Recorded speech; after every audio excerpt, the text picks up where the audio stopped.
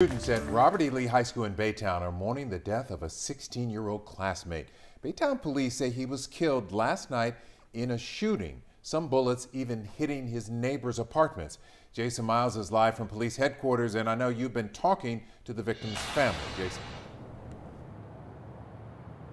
That's right. I spoke with the victim's mother, who lost one of 4 sons last night. While police are still investigating, she believes other teens are to blame.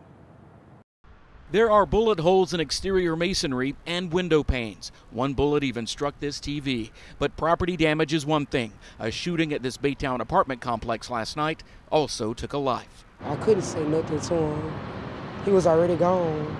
Yosha Hamilton identifies the victim as her 16-year-old son, Shane, who she says collapsed just outside the family's unit. He tried to come in home.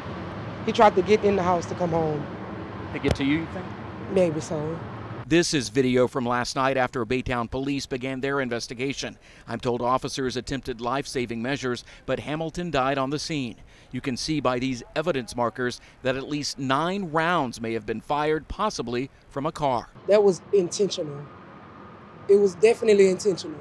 Goose Creek CISD confirms Hamilton was a student at Robert E. Lee High School, where he also played football. His mother believes a beef with students from a rival school has something to do with the shooting.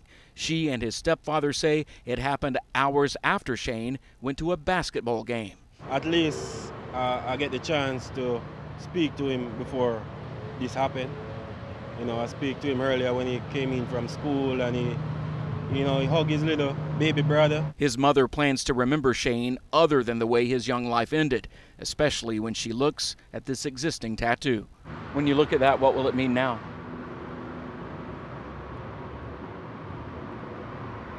He always with me. Always. And the family believes they know some of the young people who may be involved in all of this, but right now Baytown police are not saying anything about potential suspects. But the police chief put out a statement this afternoon saying his detectives have been working nonstop on this since last night. Reporting live from Baytown, Jason Miles, KHOU 11 News.